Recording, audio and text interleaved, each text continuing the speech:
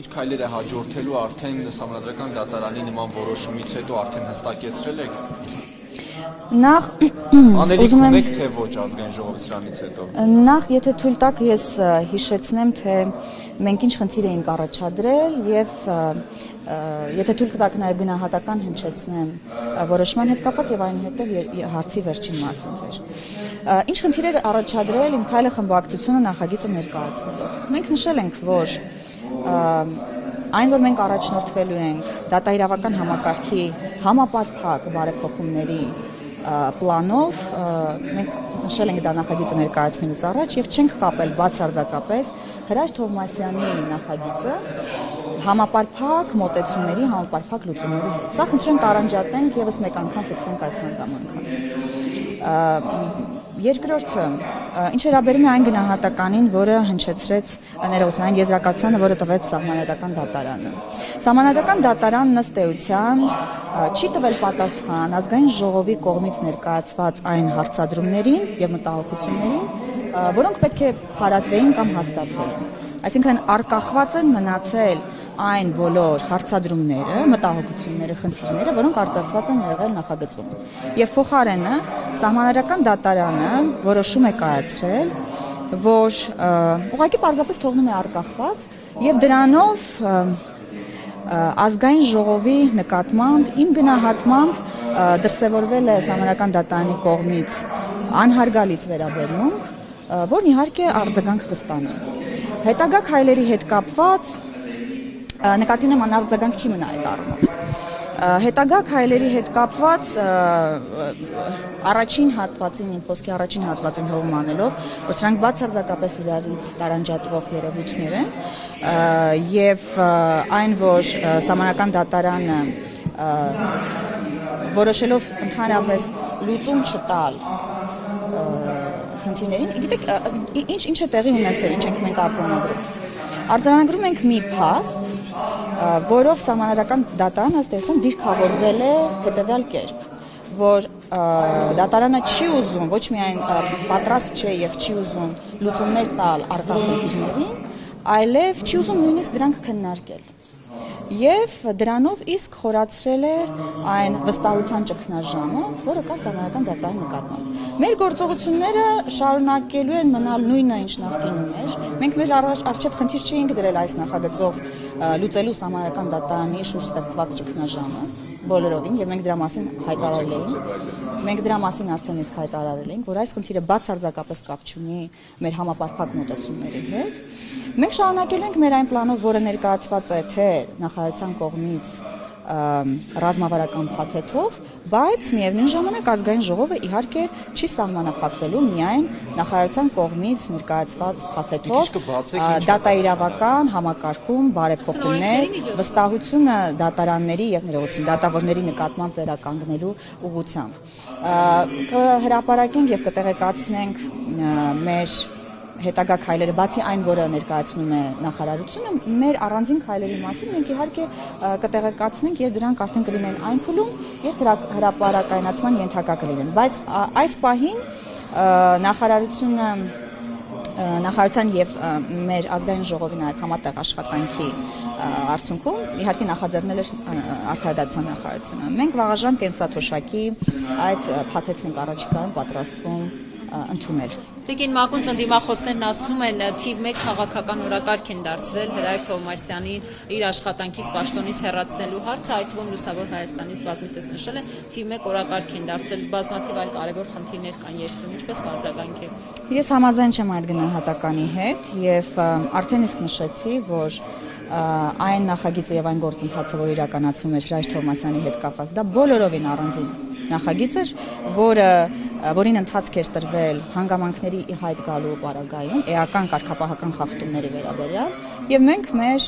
ուղղակի այսպես ձեռնպահ չենք մնացել այդ գործընթացը առաջ տալուց։ Եվ ուզում եմ արձանագրել, որ այնինչ կարող էր լինել մեր ենթադրությունների տիրույթում, այնինչ կարող էինք պարզապես մասնավոր զրույցների ընթացքում ենթադրել, որ Սահմանադրական դատարանը պատրաստ չէ կամ ցանկություն չունի ոչ միայն լուծել, այլև քննարկել հարցերը, այս եզրակացությամբ դա փաստացի հաստատվեց։ Լսում եմ ձեզ։ Հաշվի առնելով, որ ազգային ժողովը դիմեց սահմանադրական դատարան, ըստ էության ստացվում է, որ ԱԺ-ն ճանաչում է ՍԴ-ի լեգիտիմությունը, բայց միաժամանակ հարցը բարձրացվում նաև եւ անընդհատ գործադիրից հրաժեշտվում է, որ ՍԴ-ն լեգիտիմ չէ։ Հիմա այս պարագայում այսպես հակառակ իրավիճակներ չի ստեղծվում, տեսակ հակասական փաստեր չի։ Շնորհակալ եմ հարցի համար։ Լեգիտիմության աստիճանը բոլորովին կապ չունի եւ լեգիտիմությունը գնահատելու աստիճանը բոլորովին կապ չունի այն լիազորությունների եւ գործառույթների հետ, որն ունեն առանձին մարմինները, սահմանադրական մարմինները, դատական մարմինները եւ պետք է դրանք իրականացնեն։ Շնորհակալություն։ Ես պատասխանեցի արդեն։ Ես արդեն պատասխանեցի ձեր հարցին, որ լեգիտիմության աստիճանը բացարձակապես կապ չունի այն գործառույթների հետ, որը այդ մարմինը պիտի իրականացնի։ Ներեցեք ես այստեղ հարցին պատասխանեմ, հետո ձեզ։ Խնդրեմ, լսում եմ։ Զիջեցին ձեզ։ Քանի որ խորհրդարանական կառավարման երկրում են ապրում, արդյոք խորհրդարանը վիրավորված չէ, որ թափուն աշխատավարձեր են բարձրացվել կառավարությունում, արդյոք ըստ ձեզ պետք է այդ հարցը քննարկման թեմա դառնար խորհրդարանում եւ արդյոք պատրաստվում է ինքայլի խմբակցությունը բացատրություն պահանջել կառավարությունից, թե ինչ է տեղի ունեցել։ Ես քիչ առաջ ասացի, որ մանրամասներին ծանոթ չեմ, դեռ գործադիրի հետ մենք չենք քննարկել այս հարցը, առաջիկայում կքննարկենք, առաջիկայում գործադիրի հետ կքննարկենք, թե ինչ է տեղի ունեցել, ինչ հանգամանքներում եւ կանցնենք առաջ։ Իսկ ինչ վերաբերում է, այո, մասնավորապես այդ հատվածը ձեր նշած։ Իսկ ինչ վերաբերում է առհասարակ աշխատավարձերի բարձրացմանը պետական կառավարման համակարգում, ես առիթ ունեցել եմ ասելու, որ իմ կարծիքով պետական կառավարման համակարգում պաշտոնյաները այո պետք է ստանան բարձր աշխատավարձ եւ միանշանակ։ Ես դրա համար ձեզ տեղեկացրեցի, որ առաջիկայում հասկանալով եւ գործադիրի հետ քննարկելով այս հարցերը լրացուցիչ ձեզ կտեղեկացնեմ անպայման։ Աշխատավարձի մասին չեմ սխալվում, ազգային ժողովում պետք է քննարկվեր գործակից բարձրացնեն, որպեսզի ըստ այդմ բարձրանան աշխատավարձերը։ Այս պահին պարզապես պատրաստ չեմ պատասխանելու ձեր հարցին, գործադիրի հետ կքննարկենք նոր։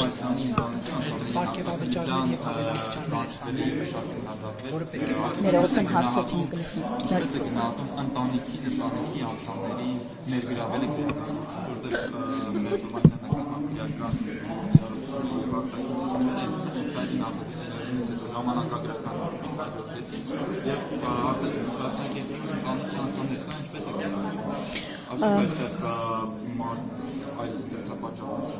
Բացառում են որևէ այլ դրդապատճառ եւ բացառում են բոլոր այն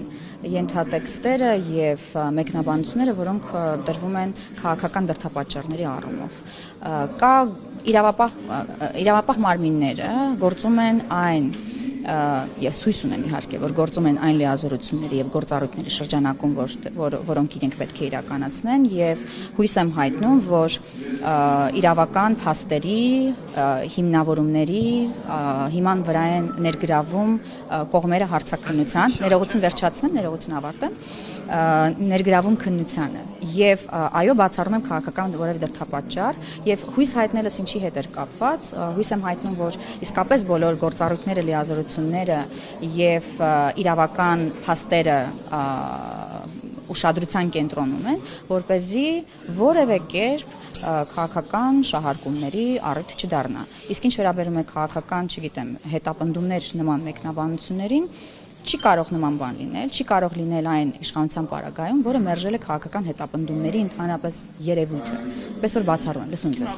Բայց մի փոքր շատ չեն համընկնումներ, օրինակ Հրեր Թովմասյանն առանձնապես վաճ էին վերաբերում սկզբում, հետո երբ Քոչարյանի գործը վարույթ ընդունեց, Հրերի հետ կապված ինչ-որ արզ վարույթ ընդունեց ու դիմեց Վենետիկի հանձնաժողով ու մարդու իրավունքների եվրոպական դատարան, դրանից հետո սկսվեց ազգային ժողովի գործընթացը։ Հետո երբ որ սահմանադրական դատարանը մերժեց, անմիջապես դրանից հետո իրական գործ արվեցած ու հետո սկսեցին հետապնդել ընտանիքի անդամներից ու առողջ տրամաբանության տեսակ ունեց։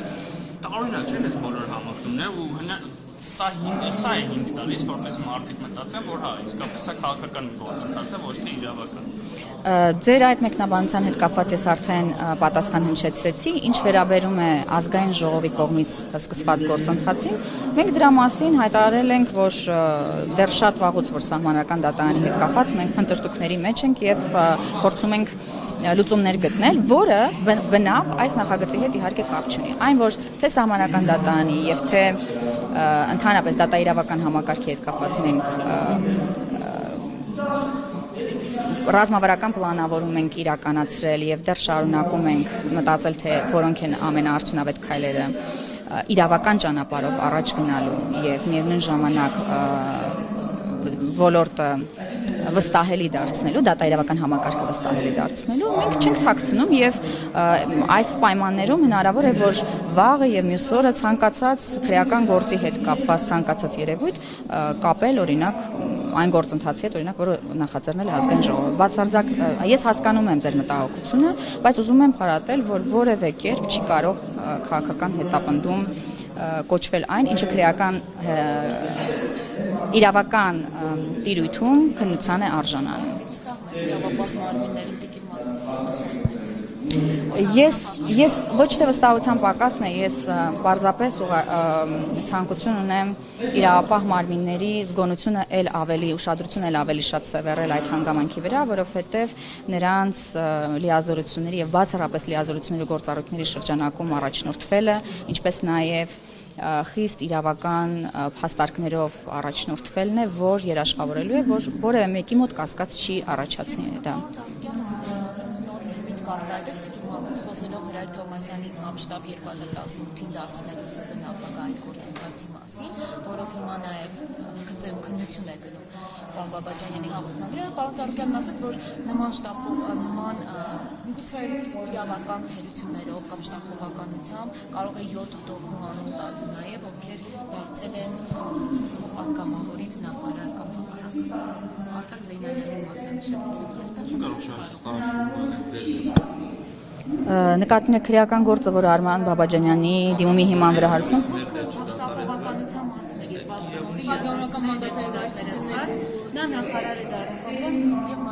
Ես չեմ կարող պատասխանել այդ հարցին, որովհետև գործի մանրամասներին չգիտեմ, թե ինչ առումով է կապվում դա այլ պատգամավորների հետ, քննությունը պարզ կդարձնի ամեն ինչ, թե ում է առնչվում, ինչպես է առնչվում։ Ինչ հարցում։ Դիմում ներկայացրել է Արման Բաբաջանյանը։ Ինչ հարցում է շտապողականություն, չեմ հասկանում հարցը։ Հարցն այն է, որ ինչպես որ հիմա իշխանությունները մեղադրում են Հրայր Թովմասյանին պատգամավոր լինելուն զուգահեռ ՍԴ անդամ եւ հետո նախագահ ընտրվելու մեջ, Գագիկ Ծառուկյանն ասում է, որ նմանատիպ դեպքեր նաեւ այս իշխանության օրոք են եղել, որ եղել են պատգամավորական մանդատը վայր չդնելուն զուգահեռ նախարարներ են նշանակվել եւ հետո նոր միայն այդ ժամանակ են բաժանվել նախարարները։ Ես նման տեղեկատվություն չունեմ եւ քանի որ պարոն Ծառուկյանը բարձրաձայնել է այդ հարցը, ես կարծում եմ, որ կարելի է նաև եթե կան փաստարկներ, ուրեմն փաստարկները հնչեցնել։ Տեղեկատվություն չունեմ ոչ, բայց վստահություն եմ հայտնում, որ դա բացառապես իրավական երևույթում ներողություն։ Ոչ, ես անձամբ տեղյակ չեմ։ Արդյոք սպասելի չէր, որ Սահմանադրական դատարանը ընդհանրապես քննության չի առնի, իրենք բազմաթիվ փաստարկներ են նշել, եւ մյուս կողմից, եթե ստացվի այնպես, որ Հրայր Թովմասյանը հեռանա այդ պաշտոնից, կլուծվի վերջնականապես ՍԴ-ում այն ճգնաժամը, որի մասին իշխանությունը խոսում է։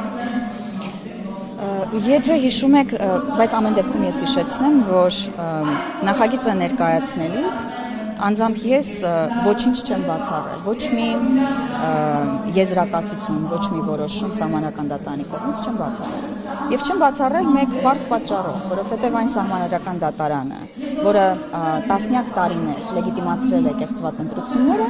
այդ Սահմանադրական դատարանից ամեն ինչ սպասելի է։ Եվ այդ առումով ես ոչինչ չեմ բացառել, առնվազն ես։ Իսկ ինչ վերաբերում է Հրայր Թովմասյանի հետ կապված այս գործընթացը եւ Սահմանադրական դատարանի շուրջ ստեղծված ճգնաժամի լուծումը, նորից եմ ասում, եթե հեռանա լուծվում է ճգնաժամը, թե ախր մենք նման խնդիր չենք գրել Հրայր Թովմասյանով լուծել Սահմանադրական դատարանի շուրջ ստեղծված ճգնաժամի խնդիր։ Ես նորից եմ ասում, մենք ունենք դատաիրավական համակարգում այո լուրջ խնդիրներ։ Դրա հետ կապված կա ներկայացած ռազմավարական փաթեթ, դրա հետ կապված ազգային ժողովը լրացուցիչ անելիքին է։ Սա մեկ գործընթաց է, որի մեջ ներառվում է նաև ճգնաժամի հետ կապված խնդիրների հասցեագրումը եւ Հրայր Թովմասյանի հետ կապված դեպքը եղել է մասնավոր խնդրին առնչվող որին էլ ընթացք է տրվել։ Եվ այո, մենք նպատակահարմար ենք գտել դա անել, եւ այո, մեզ համար կարեւոր է նաեւ արձանագրել, թե նախագիծը ներկայացնելուց հետո ինչ, այսպես ասած, դիրքավորում ունի սահմանադրական դատարանը։ Շնորհակալություն։